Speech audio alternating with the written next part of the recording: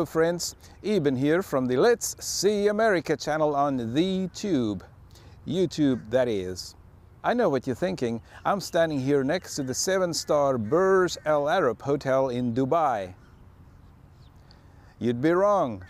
This is the wonderful exploration tower here at Port Canaveral, where from the 7th floor, the observation deck, you have a 360-degree view of the port, the cove, that's the restaurant area, as well as the city of Cape Canaveral.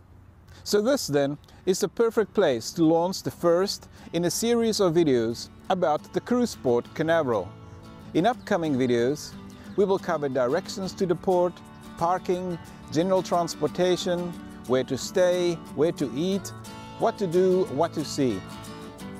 This is the first in that series, and it's about orientation. So please come and join me on the observation deck to start our tour. Wow, that's not something you see every day. Full house at Cruise Terminal A. From the left, Carnival, Cruise Terminal 10, Disney, Cruise Terminal 8, Carnival, Cruise Terminal 6, Royal Caribbean, Cruise Terminal 5. So what else is there to see? Well, let's go down to floor 6 and look at an aerial photograph of Port Canaveral.